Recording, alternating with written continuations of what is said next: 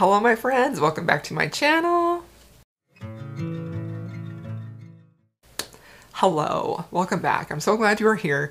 I have a weekly reading update for you, recent reads. Let's talk about everything that I read last week and yeah, let's get into it. Before we do that, I do have a big announcement that I wanted to make that I am actually really excited about. Something I've been wanting to do for a long time and I've just kind of been real hesitant to bite the bullet because you know, it's a big commitment, but I really want to develop and foster a closer community of people who just really get me and, you know, the things I have to say and want to connect with me personally. So I started a Patreon for Crystal's Bookish Life. I'm very excited about this. I have 3 different tiers, 3 different levels. Each of them gain a little bit more access to me in terms of talking with me, connecting with me, doing live stream sprints and things like that. I am super duper excited about this. I have an intro video up on Patreon, which I will link my Patreon down below. You can go and watch that and see if you're interested in that. There's a tip jar tier. There is a little bit higher tier above that where you do get to have some, you know, connection with me. We'll talk, you'll get priority response to comments, and you'll get to vote on books for me to read in my weekly reading vlogs. And then the last tier is one where you really get to connect with me personally through exclusive live streams like reading sprints and things like that. I'm going to be reading and reviewing a book that you vote specifically, and that will be an exclusive in-depth review just for you at that tier. It will live forever on Patreon. There will also be opportunities to buddy read, and the big one is a Discord, which I have never done on my channel before, so you can join that and we can be in there chatting as often as you would like. So I hope that you check it out if you want to. I'm super excited about it and I can't wait to get to know all of you better. And with all that being said, I do want to say that I'm still going to 100% continue my content here as it has been. I'm not going to be moving my reading vlogs. I'm still going to be doing weekly reading vlogs. If I am vlogging, they will be here, weekly reading vlogs for sure. I will be doing some exclusive reading vlogs on Patreon, but they will be different than the weekly reading vlog here. They will be, you know, more personal, more I will definitely probably have more things to say there than I am able to here just publicly. I will, you know, maybe talk about deeper issues, things that are a little bit controversial maybe, or just chit-chat, things about my personal life, getting to know you. So that's what's going to be on Patreon. Exclusive videos, exclusive reviews. The weekly vlogs aren't going away. They're going to be staying here as often as I am able to vlog for you here.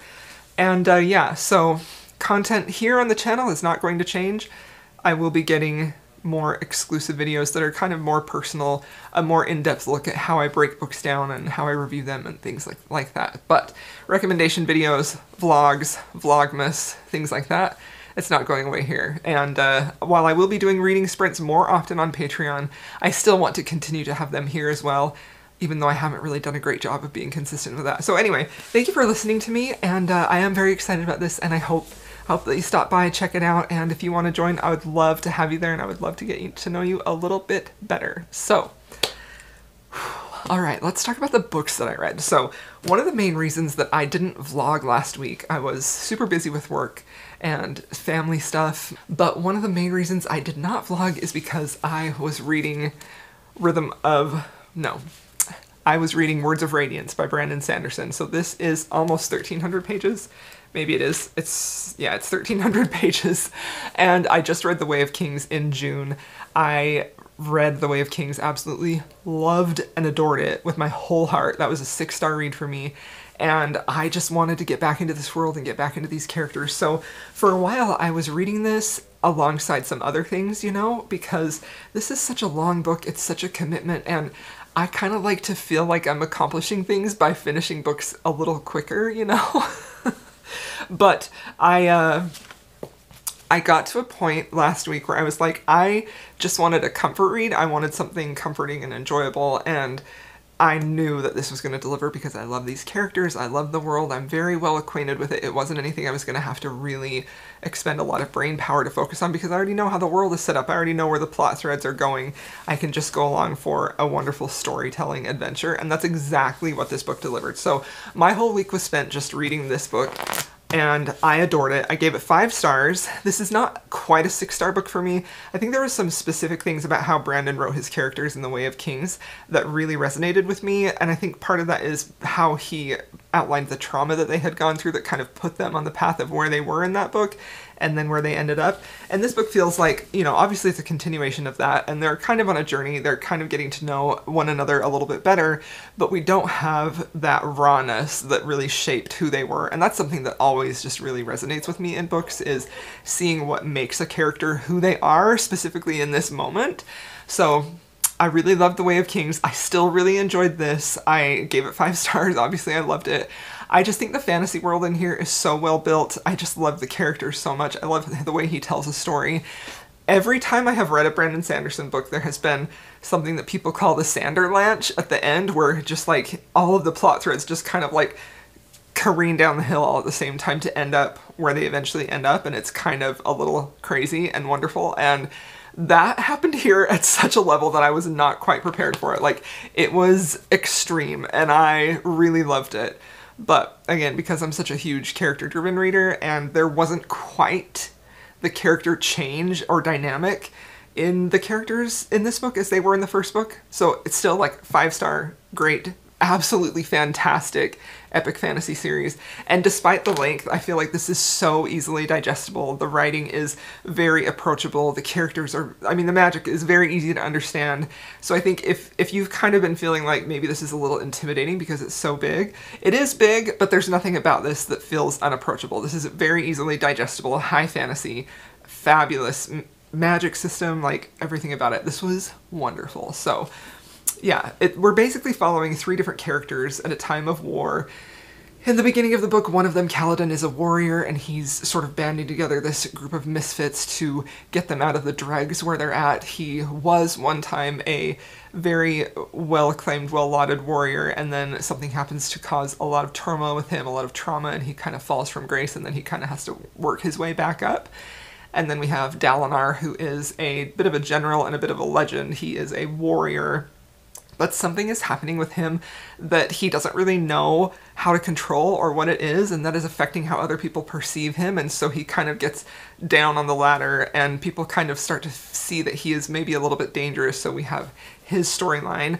And then we have Shallan, who is this young woman who is a little bit feisty, and she is under duress to try and find some funds to save her family from financial ruin after the death of her father. And so she goes to basically apprentice with this other woman who's going to teach her and keep her as a scholar, and there's some subterfuge that's going to happen there. So I'm basically giving you the gist of what's happening in book 1. None of that's already happened in book 1, and that's where they begin, right? Their story begins. So anything that I tell you that happens in this book is going to be a spoiler. So that's just the overall thing that's happening. There's a lot of political intrigue, but it's not too political. Like, it's not something that feels like there are so many court politics happening that it's hard to kind of wrap your head around. There is obviously war, warring kingdoms, warring groups of people. There's this mysterious element of storms and magic that is involved there, and it's just fantastic. I loved it. I loved it so much. So really adored this one. 5 stars. Okay, so now the next book that I read is The Sorceress Comes to Call by T. Kingfisher. So this book will release August 6th. I love and adore T. Kingfisher. I've talked about her a lot on my channel. She has such a way of writing that is unlike anything that I've ever read before. Her books feel, for the most part, like she does write in a couple of different genres. She does some fantasy, she does some cozy stuff, but I think what she's most known for is her way of blending horror with some cozy feeling vibes. And I think that I've heard her explain it herself as cozy horror, and that is very, very fitting. So this book is based on the Grimm fairy tale, The Goose Girl. So many years ago, I don't know how many years ago, but Shannon Hale came out with a book called The Goose Girl, which was her retelling of that Grimm fairy tale. And it was very popular, and I've read that multiple times, and I love that book so much. I've actually been wanting to reread it for the last few years. So that was my introduction to the Goose Girl fairy tale, and I really kind of fell in love with that fairy tale, even though it is tragic in a very specific way that if you know me, you know why I feel like it's tragic. But I was really interested to see what T. Kingfisher would do, especially since I read What Moves the Dead, which is her Edgar Allan Poe, The House of Usher retelling, which I thought was magnificently done. So I wasn't quite sure how she was going to take this. Was she going to take it more in the terms of Edel and Bone, which is more cozy fantasy with some elements of horror? Or was she going to go more in the direction of like A House with Good Bones or What Moves the Dead, which I feel like hedges on like creepy atmospheric horror, you know, with some cozy elements too. And I feel like she settles very firmly into this very dark, foreboding fairy tale type of feel, where she also is adding some of these cozy elements through interactions with our main character and her horse, her family's horse, Ferrata, and just some of the way that the whole scenes are described, some quiet moments that we have with other characters. So something I think T. Kingfisher does exceptionally well, which makes her horror books very approachable, is how she can create these scenes that really capture the feeling of horror. And that doesn't necessarily mean that it's bloody and gory, although there is some of that in here as well. But I think what that means is she has captured this idea of horror, where this idea is so unsettling that even thinking about it like makes you afraid, makes you feel that dread, that anxiety, that horrifying feeling. She gets you to feel that so well, and then at the same time she'll like pull you back just a little bit and put you in a little cozy place.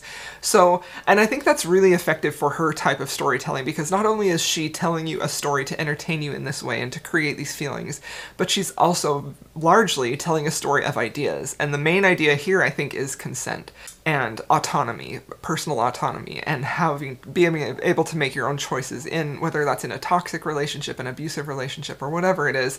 That ability to have consent to make your own choices, to have that taken away, to have your own personal autonomy, I think is explored really, really well here. So we basically have our main character. She's 14 years old in this book when it begins, and she is under complete control of her mother, who is a sorceress, and to the point where she cannot close doors in her house. She cannot move if her mother commands her like not to move. She is unable to make basically any of her own choices. There's a scene in this book that I thought was particularly chilling, where the mother leaves and leaves the daughter home alone for maybe like the first time. And for the first time, the daughter can move on her own, and she chooses to close her bedroom door, and she just like stands there against it, feeling the door closed. And I thought that was such a powerfully emotive scene, where it was just such a simple thing of closing the door and how that might feel if even that choice was taken away from you.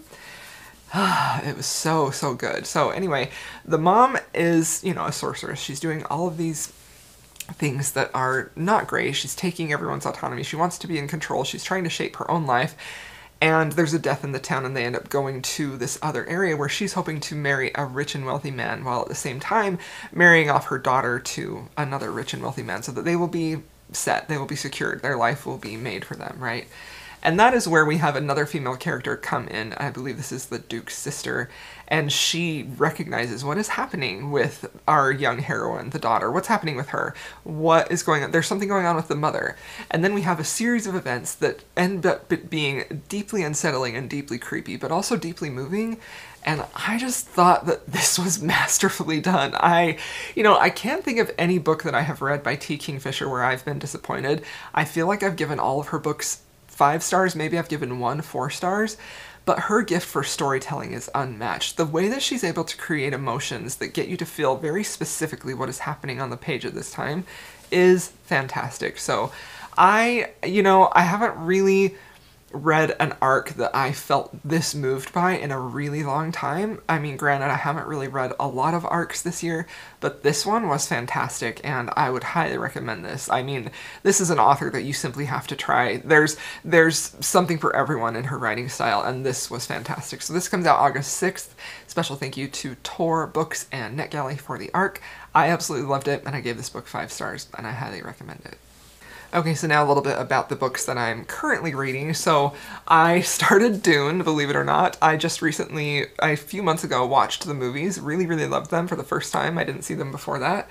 And, you know, this is a book that I've heard a lot of mixed things about, where people feel like it's either too difficult to understand, or it's too slow, or it's not engaging enough. And, you know, anytime that I feel like there's a good amount of buzz in that way about a book, specifically about how the story is told, especially if I've consumed the story itself in a different format and I've been engaged with it, like I want to go and read the source material. So that's what I'm doing with this one.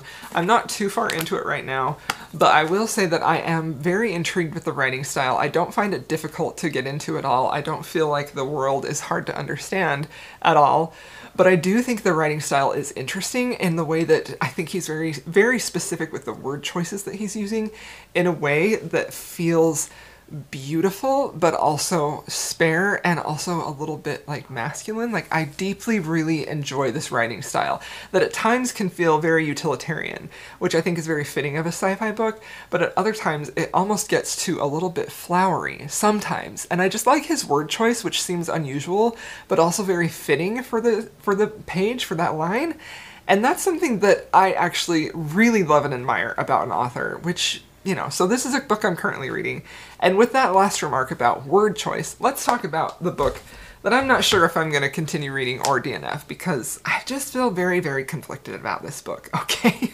Like, I feel super, super conflicted. All right, so I started reading Quicksilver by Callie Hart because I heard everybody talking about it, everybody raving about this fantasy romance, and I was like, I want to know what they're talking about. I want to really love this book too. You know how I get when I see a book in a genre that I love. I love fantasy romance. And I'm just like, I want to experience that too. So I will say that I have read this author before. I've read her books before, and I haven't read a complete book from her. I've read her writing before. I picked up, I think, Requiem. It was going around, people were talking a lot about it, and I really struggled with the writing style, like, big time. I just didn't feel like it was written in a way that resonated with me. And the thing I remember most about that is her word choice seemed awkward. I didn't like how she phrased her sentences. It seemed awkward. It felt like too much work, and not in a way that was like using my brain in a good way. It felt like muddling through mud to get to the story, you know? Whereas I feel like when you're reading a book like this, which does require some work to kind of really dissect the words that he's using, why did he use that word here? What's the importance of that? What does that have to say about the character? Like, that's the type of work that I really, really enjoy, you know, when it comes to reading. And also, like, it's very different, the writing here. This is a much more simplistic writing style, which allows you to just get into the story, which I love. But I deeply love a book where I can just, like, parse apart the words and think about, what does this word mean? Why did this author put this word here? There's a deliberate reason why. Why did he do that? You know, I love that. So that's the type of work that I love when it comes to a writing style. But I will say this book, the word choices, Quicksilver. The word choice is, it's frustrating me. So the basic premise of this is, it's a fae fantasy romance, and we have a concept of Quicksilver, which is basically that some people, some fae, have an ability to make metal. I'm not entirely sure what metal yet. I'm 30% into this book, by the way. I'm not sure what metal it is, if it is always silver, if it's only silver, but it kind of, there's some type of connection with this fae who has this bloodline and the silver, where they can kind of like give it its own entity, its own life in a way, and then it kind of has a mind of its own, and it melts, turns into these little puddles and pools, and sometimes it goes and attacks people, and sometimes it creates like this portal where a fae can come through, and, you know, that portal has been like closed for lots and lots of years. So our heroine begins this story.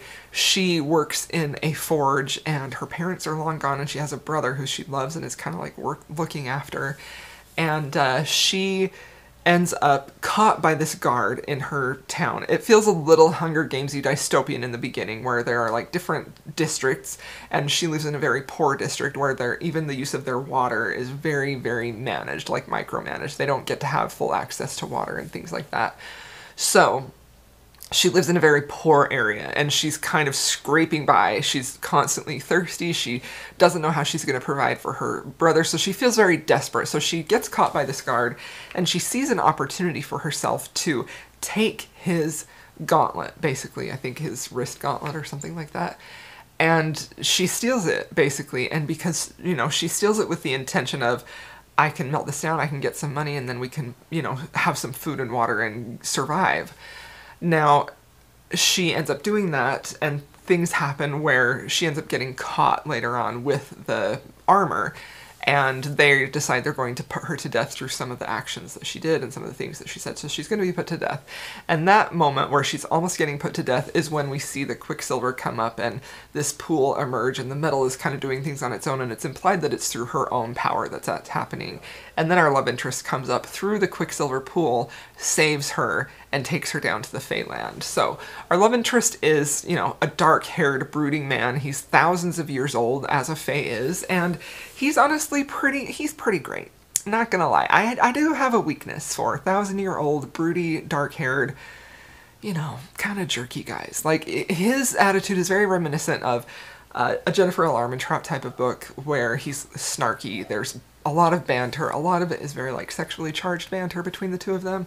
So obviously, you know, it's enemies to lovers. They have an attraction thing type going on. But that also is kind of not working for me, because if you're going to make a creature, a being, a male lead, be thousands of years old, and he sounds like he's an 18-year-old, I don't love that. I don't love that, personally. I don't love that. Like, I feel like he needs to have a little bit of gravity and a little bit of maturity, especially because his whole persona is very created to be very dangerous, to be very, you know, kind of edgy, and like, don't mess with him. Like, he's danger. He's danger. So when he's introduced, people are like scared of him, like he's danger. And then he's like cracking jokes with her the whole time, and it just, the vibe doesn't seem to fit, you know? But I will say, I still like him. I do. I still like him. I do.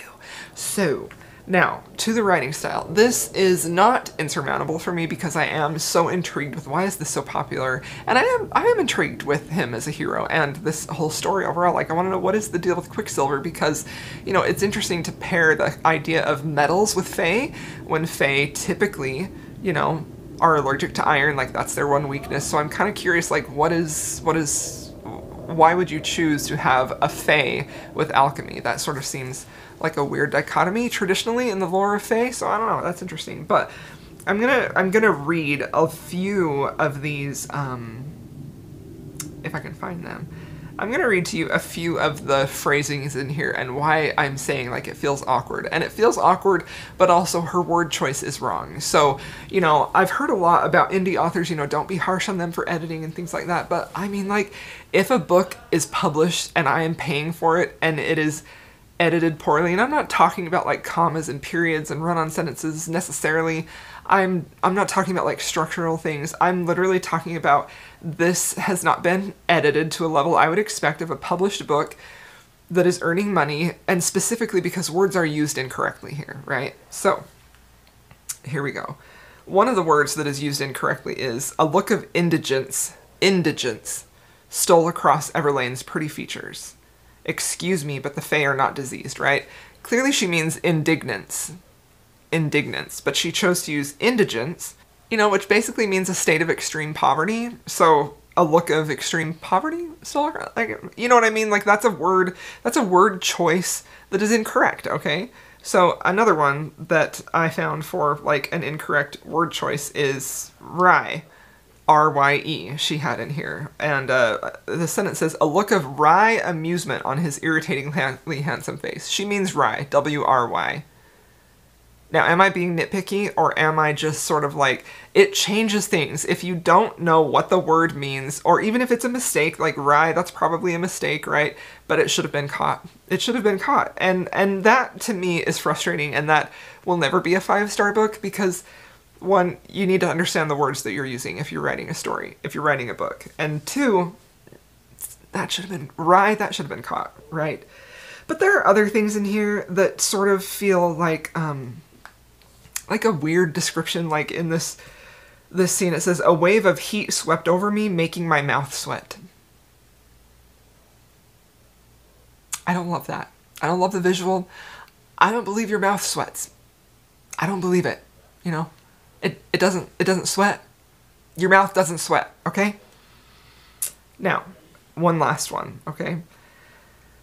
So this is not necessarily about, it is kind of about phrasing, okay? She's talking about the hero, the main love interest. His name is Kingfisher, and she's used his name to describe him. Kingfisher came into the room. Fisher came into the room. He, right? It's just her and him. They're the only ones in this room, in this scene. She chooses to describe him as Lane's dark-haired brother. Smirked like a demon when he realized. Why would you do that? Why would you do that? Why would you describe him as Lane's dark-haired brother? Lane is a character we've met before, but when it's just the two of them in the room, why would you say Lane's dark-haired brother and either not say his name, A, or B, just say him, he. There's no other guy in there. Okay, I know, I'm being picky, alright? But see, this is why I wanted to give you all an example, because I feel like a lot of times when I am critical of writing, I haven't given examples, and I don't know if any of you care, like maybe you do, but it's things like that that really drag a book down and make me want to stop reading. And honestly, I may DNF this. I don't know. And I know some of you are going to say, just go ahead and DNF it. But my curiosity about why this book is so popular remains. And I have a feeling it's going to have to do with spice. And if that's the case, I'm going to be deeply disappointed, because a book that is getting this much rave reviews, it's got to have something else. And at this point, I don't necessarily feel like their chemistry is great. I don't feel like there's any emotional connection. We're still very much in the enemies I hate you, but I also kind of want to bang you area. But also the concept of the world is a little wonky to me. So I really am mostly curious about, why did this author choose to have Fae who have power over metal, when iron, historically, in the lore, in all lore, you know, and maybe she's making her own up, but it seems like, why would you necessarily go against that? Why would you have metal powers be something when Fae, their one weakness is typically iron? You know, because she's also established in this world that the Fae do abide by the rule that they cannot lie. So those are like the two main things with Fae. They cannot lie, and iron is a weakness. So I'm curious where it's going. So yeah, I don't know, man. I'm gonna just keep reading it until, because like, and I know I don't have to justify, and I do enjoy picking books apart like this, but I just really want to like it. I just do. Because I can get on board with him as a hero. I could. And I don't know what else. Anyway, so yeah, those are the books that I'm currently, those are the books that I read / am currently reading. And that's all I have to say. So thank you so much, my friends, for watching this video. I hope you all enjoyed it. I hope you enjoyed my rambling. I'm grateful to have you here. And one more plug, just to go take a peek at the Patreon, see what you think, see if you want to join.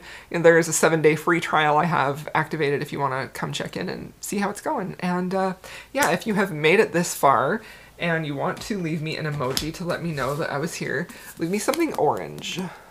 Or, yeah, orange. And I'll see y'all in my next video.